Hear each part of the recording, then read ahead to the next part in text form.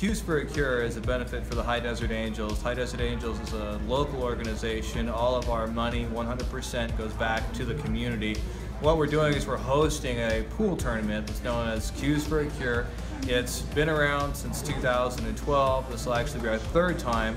It's in memory of my dad, Edward Venerable, who passed away from stomach cancer. And so to honor his memory, we put this tournament together. He was able to make it to the first one for the finals. He passed away, and we kind of pushed a few years, but we're back. We're doing it this year, and we're inviting the public out to come play. It's $20 to play. Grand prize $1,000.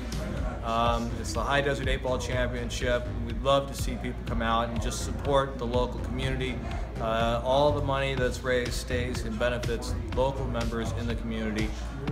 We want to thank everyone who's participated so far and helped us raise money and helped us raise raffle prizes. We'll have just phenomenal opportunity drawings for people if they can make it out. The locations that we'll be playing at is Cadillac Ranch here in Apple Valley, Gators 3 in Apple Valley as well as Rusty Bowl here in Apple Valley. We're looking forward to everyone coming out. It's just a phenomenal opportunity to get to play, get to know people here in the community.